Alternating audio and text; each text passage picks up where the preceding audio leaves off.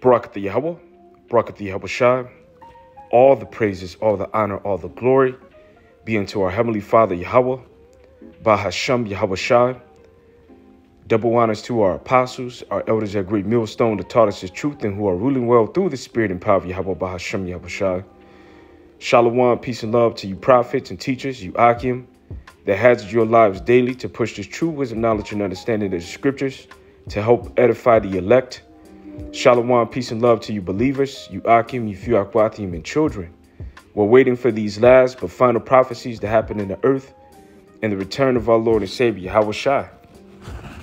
It's not promised unto Esau, Edom, to receive immortality. You know it's not. And not to the other nations either.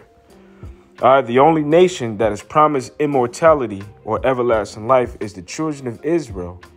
And thus, beginning with Yahweh Shai, then the elect, in which Yahweh Shai was the first of the brethren to experience this.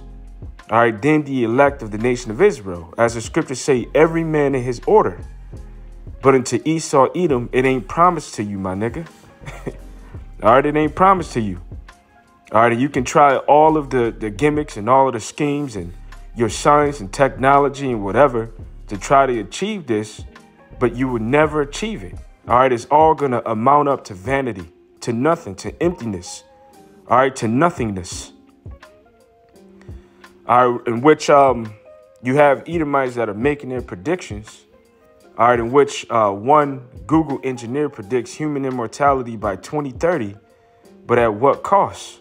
And this article comes from April 5th, 2023, the year that all the hopeful prophecies of Yahweh Ba'ashem Yahweh Shai come to pass. In which the article reads, a self-described futurist and former engineer at tech giant Google has predicted that humans will achieve immortality by the year 2030. Well, first of all, it's not going to happen. You can try as much as you want, but you will never achieve it. The only ones that will receive immortality will be the children of Israel through Yahweh Shai, not through you devils, not through your science, your technology, your engineering and mathematics. This will not be achieved. You will only get so far. The Heavenly Father is the one orchestrating you and causing you to do these particular things that you're doing to lead up to this. All the sin and iniquity that you're doing, just to destroy you eventually. Your plans are futile. Your plans will be a failure. Ray Kurzweil, or Kurzweil, author of the book The Singularity is Near, made this prediction. He also predicted that in 2029, a year before the target date of human immortality, artificial intelligence, AI, will be able to pass the Turing test, devised by British computer scientist Alan Turing. The test seeks to determine if machines can exhibit intelligent behavior in the same manner as human beings. And no. No. Which you have something called sentient beings. They want to create AI that is sentient. That mimics, the thought patterns, the way of thinking, the emotions of human beings, in so much that they can pass it as something that has its own self-sustaining life. The reason that you are able to think, the reason that you are able to reason, the reason that you're able to, understand speech, all of that comes from the spirit that the Heavenly Father has put inside of you. Not through you being able to create things through your technology. And the scripture that proves that, I want to say that's the book of Sirach, the 17th chapter or the 16th chapter. Let's try. It's the 17th chapter. Sirach 17:1. Yahweh created men of the earth and turned him to it again. He gave them few days and short time and power also over the things therein. He endued them with strength by themselves and made them according to his image and put the fear of man upon all flesh and gave him dominion over the beasts and fowls. They received the use of the 5 operations of Yahweh, and in the 6th place, he imparted them understanding, and in the 7th, speech, and an interpreter of the cogitations thereof. Counsel and tongue and eyes and ears and heart gave he them to understand. So where does that come from? That comes from the spirit that the Heavenly Father put inside of you. You can't take that same spirit and put it inside of a technology or a computer, all right, for it to become sentient or self-sustaining or living. The only thing that you can do is program it being artificers, all right, to imitate, the human activity. All right, you can't really give it life. So artificial intelligence isn't really living and never could really live. All right, the only thing that you can do is program a robot or a computer to imitate, life, but it doesn't really have life. OK. And those 5 operations, you see, you touch, you taste, you smell, and you hear. Those are the 5 operations. But then you have the ability to speak and the ability to understand speech, and to also think. That's the reason why you can speak to humans. You can make a joke. All right. They'll find the joke funny. They'll laugh, or you'll say something. They'll make them mad, or you'll say something and they'll say, well, damn, that's deep. That's very intelligent. Other life forms out there doesn't have that. But the Heavenly Father gave that unto us, as humans. But he gave the best part unto the children of Israel, because these are the people that he deals with. The so-called Negroes, Latinos, Native Americans, and Israelite foreigners scattered throughout the 4 corners of the earth. Reading on, it says the future based his predictions on his observation of the exponential growth in various fields of science, technology, and such as genetics, nanotechnology, and robotics. Advances in the latter two will culminate in the development of nanobots that repair cells damaged by aging. The nanobots would effectively make human immune to disease such as cancer, Kurzweil said. All right. So this is what they're trying to do. And this is the reason why we speak, telling you that, look, the MOTB is not sin. It's not white women. It's not, the white man's philosophy, although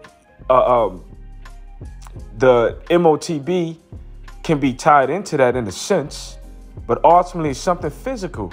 The MOTB, which is the mark of the beast, is the RFID CHIP, which is the chip, and the brain CHIP. All right, their computer brain interface. All right, in which they want to link you to their artificial intelligence. They want to link you to a great database. All right, they want to link you to technology, which ultimately puts you in slavery. All right, but they're thinking that they'll use that same technology to live forever. It ain't promised for you to live forever. The only thing that was promised unto you is slavery, all right, and death. Now, however, from the beginning, the scripture says this, the book of Sirach 14:17, all flesh waxeth old as a garment, for the covenant from the beginning is thou shalt die the death. And who is the cause of this happening? Well, it first begins with Eve, but then her husband learned of the philosophy that she taught him, which caused what? Death to pass upon all flesh. The book of 2 Ezra 7:48. O thou Adam, what hast thou done? For though it was thou that sinned, thou art not fallen alone, but we all that come of thee. All right, and all nations upon the planet Earth are descendants of Adam. And this proves the existence of the Heavenly Father. This proves the existence of his Holy Son, Yahushua. All right, this proves and does away with that evolution theory. All right, that we evolved from tadpoles, all the way up into monkeys, and from monkeys to humans. This does away with that. All right. How can you explain death? Why do we die? If that's the case, why don't we live forever? All right. You would think that if evolution was truly possible, that at some point people evolved in order to survive, in order to change, to adapt. You would think that they would adapt to live forever, to overcome and build up an immunity to disease, to death. Why haven't people evolved? Why ain't nobody evolved to overcome AIDS or HIV? Why didn't they evolve to overcome cancer, to survive or develop some immunity to it or some new feature, all right, in their body? Because all of that's bullshit. The truth is the Heavenly Father, all right, gave the blueprint. Yahweh Shai created us, okay? And in the beginning, all right, when Adam was on the scene, when he transgressed, all right, which it was his wife that transgressed first, taught him the philosophy, all right, and by him partaking in it, all right, that caused death to reign over all of us, man. The book of Sirach 40:1, great travail is created for every man, and a heavy yoke is upon the sons of Adam from the day that they go out of their mother's womb to the day that they return to the mother of all things, in which that day will be when their body turns back into dust. All right. What do they say at funerals? Ashes to ashes, dust to dust. When you die, your body goes back to the dust. All right. It turns back into dust, and your spirit goes back to the Heavenly Father who gave it. All right. In the third and fourth generation, he'll send that spirit back, which is called reincarnation. Their imaginations of things to come, of the date of death, trouble their thoughts and cause fear of heart. So nobody wants to die. All right. Everybody wants to live forever. But however, living forever is only promised to a particular people. It's not promised to everybody. It's not promised to Esau, Edom. Now, Esau on the left-hand side wants to try to achieve this through his technology, but it will not happen. You will only get so far, and then the Heavenly Father is going to destroy your ass through his only begotten son, Yahweh Shai. And we're seeing the culmination of this build up upon the planet Earth. Wisdom of Solomon, the 8th chapter, verse 17. Now, when I consider these things in myself and ponder them in my heart, how that to be allied with wisdom is immortality. So wait, who is going to be allied with wisdom? What nation is going to be allied with wisdom? Well, that's the children of Israel. When you go into scriptures like this, the book of Jeremiah, the 31st chapter and the 31st verse, it reads this. Behold, the days come, saith Yahweh, that I will make a new covenant with the house of Israel and with the house of Judah, not according to the covenant that I made with their fathers in the day that I took them by the hand to bring them out of the land of Egypt, which my covenant they break, although I was an husbandman unto them, saith Yahweh. But this shall be the covenant that I will make with the house of Israel after those days, saith Yahweh. I will put my law in their inward parts and write it in their hearts, and I will be their power, and they will be my people. And they shall teach no more every man his neighbor, and every man his brother, saying, Know Yahweh, for they shall all know me, from the least of them unto the greatest of them, saith Yahweh. For I will forgive their iniquity, and I remember their sins no more. All right, another one. I hate to sound like DJ Khaled, but another one. Anyways, Ezekiel, the 36th chapter and the 24th verse. For I will take you from among the heathen and gather you out of all countries and will bring you into your own land. Then will I sprinkle clean water upon you. When is this going to happen? For I will take you from among the heathen and gather you out of all countries and will bring you into your own land. Then will I sprinkle clean water upon you, and ye shall be clean from all your filthiness, and from all your idols will I cleanse you. A new heart also will I give you, and a new spirit will I put within you. And I will take away the stony heart out of your flesh, and I will give you a heart of flesh. And I will put my spirit within you, and cause you to walk in my statutes, and ye shall keep my judgments and do them. So This is going to take place when we're taken out of this captivity and brought back into the land of Israel. That's when the covenant will be fully established, because there's something that has to happen. These bodies have to be changed. All right. The scriptures say in the book of Sirach 17:30, for all things cannot be in man, because the Son of Man is not immortal. But however, it would take for this wisdom, knowledge, and understanding to be in us for us to be immortal. That's the reason why the scriptures say how that to be allied with wisdom is immortality. So what has to happen is these bodies have to be changed. The book of Sirach 19:19, the knowledge of the commandments of Yahweh is the doctrine of life, and they that do the things that please him shall receive the fruit of the tree of immortality. So it begins with the elect, because the only ones that are striving to do what please him right now is the elect of the nation of Israel. So what does it mean to be immortal? The word immortal, and this is from the online etymology, is the adjective, late 14th century, deathless. From Latin immortalis, deathless, undying, of gods. And what does the scripture say? The book of Psalms, all right, the 82nd chapter, in the 6th verse. It says, I have said ye are gods, and all of you are the children of the Most High. So in that day, we'll return back to that godlike state, all right, with spiritual power, with immortality, all right, imperishable, endless, of fame, all right, of love, of work, all right, the opposite of mortal, all right. We won't die. We won't be subject unto death or the things that cause death. All right. And that's through Yahweh Shai. We'll endure and last forever.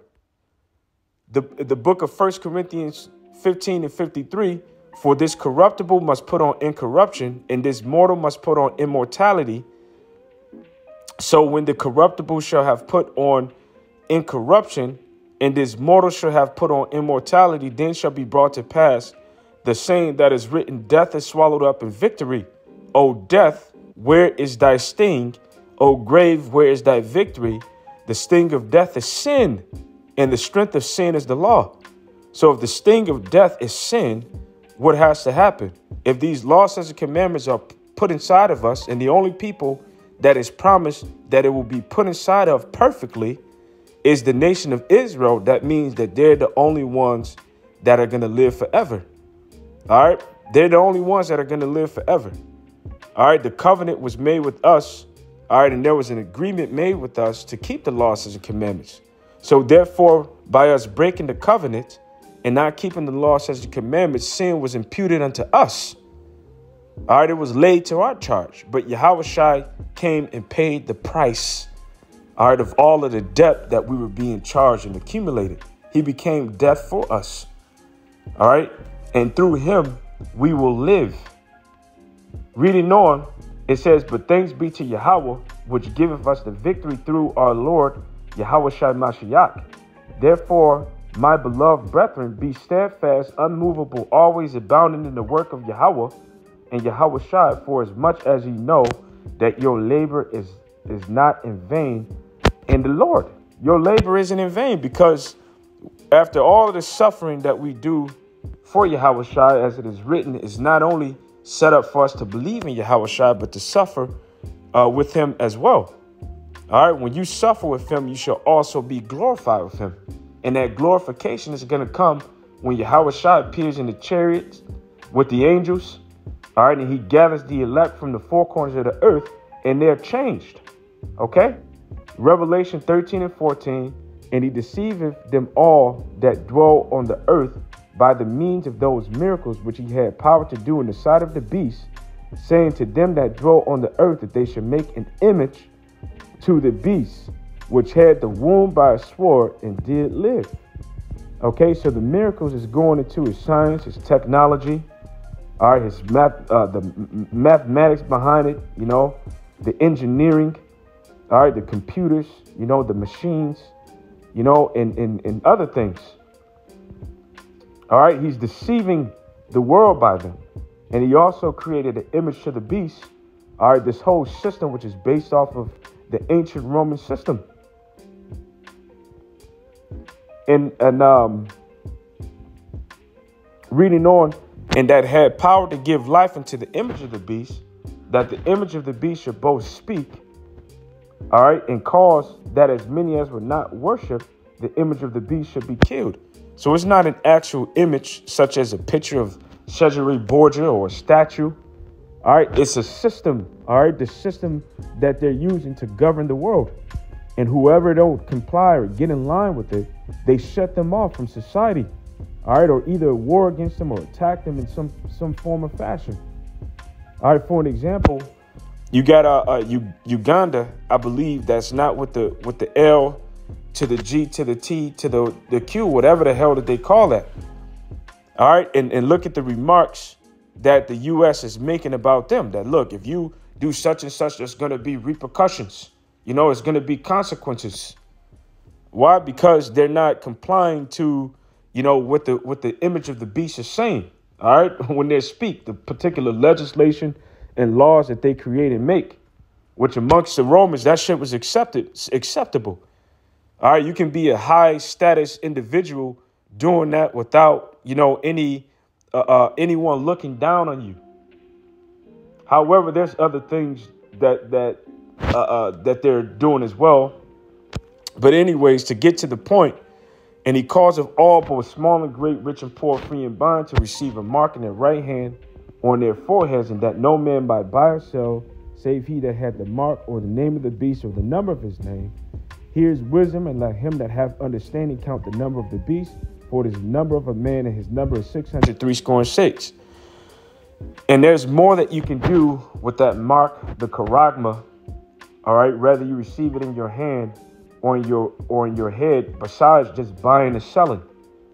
All right, they want to use these particular technologies to become immortal. All right, and also to have particular abilities. All right, certain godlike abilities, but really it's pseudo. All right, nigga, you a pseudo god with your pseudo technology. All right, you're false. All right, and the time is going to come that once you truly implement this, your destruction is coming. So with that, I truly hope that this lesson was edifying. All praises, honor, and glory be unto Yahweh Bashim Yahushai. Double honors to our apostles, our elders at Great Millstone. Peace and love, say, taste and mercy be unto the hopeful elect. Shalom, abad, babal, kwam bakiyam. Shalom.